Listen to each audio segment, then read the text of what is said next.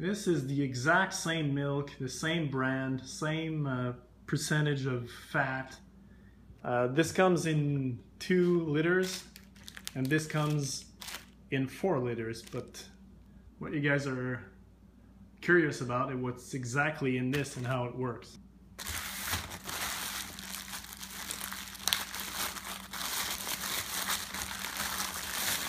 One bag, 2, and the 3rd bag. We don't need 2 of them, so let's put them in the fridge.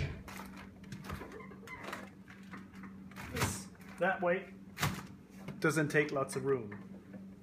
Now what can you do with this thing when you take one of these? You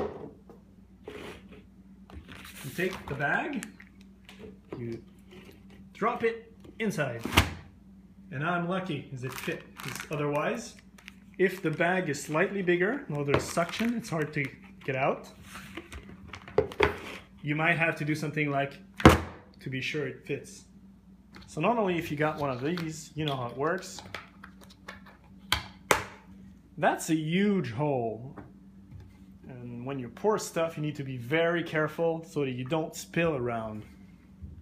Of course, the advantage is you just put that back in and you're fine. What do you do with this then? Well,